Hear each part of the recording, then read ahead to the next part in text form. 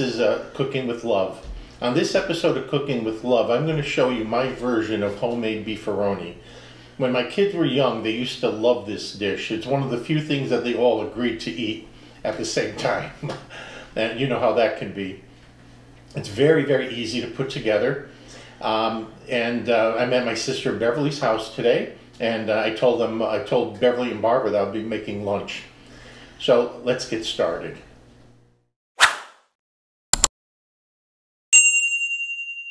Some beef, or in this case I'm using meatloaf mix. Some pasta, and I like to use rotini for this, but you could also use penne. Some sauce, and today I'm using a jar of sauce. You could also use your own homemade sauce if you have it. An onion, which is I'm going to dice that up. For our spices, we have some salt, pepper, some oregano, basil, and parsley. Some minced garlic, some grated Parmesan cheese, and some whole milk shredded mozzarella. I put a pot of salted water on to boil for our pasta, and now I'm going to start cooking up our onions. I'm going to add a little bit of olive oil to the bottom of the pot.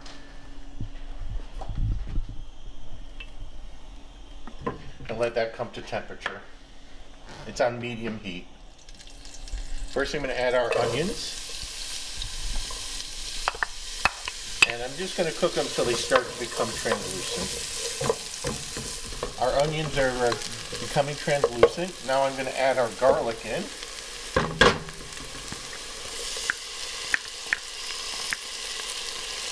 And we're going to cook this for about a minute.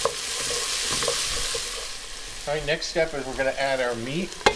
And again, this is a meatloaf mix that I choose to use. I think it comes out nice.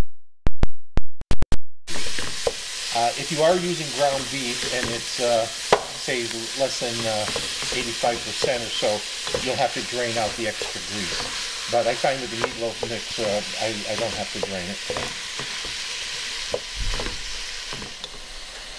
Our salted water has come to a boil. I'm going to place the pasta in it. I'm going to cook this till al dente, and I'm just going to use the package directions. Our meat is all browned.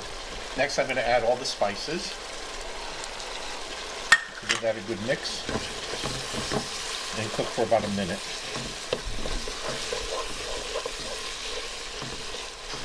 All right, now I'm going to add our can of sauce, or jar sauce.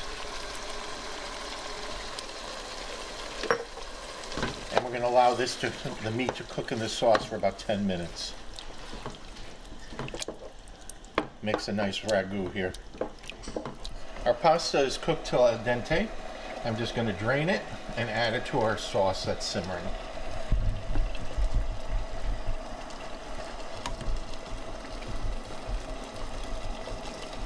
And the pasta will finish cooking in the sauce. Alright, now I'm just going to make sure all the pasta is coated evenly. And we're going to allow this to continue cooking about another 5 minutes.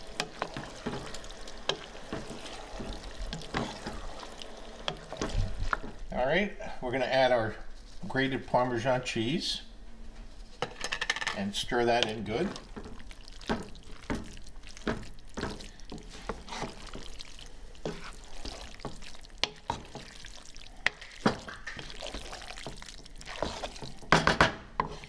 And then we add our mozzarella. And once again, stir it in. And we're going to allow this to continue cooking just until all the cheese is melted. And then we're ready to eat.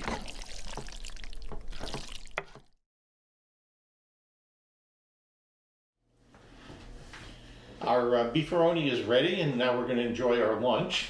Dig in. Looks good. Nice and cheesy. Very good. It's delicious, Steve. Yeah, this is real comfort food. And again, it's something I think the kids are really going to love. Very quick and easy to make. It's nice for a lunch or a dinner. Give the recipe a try.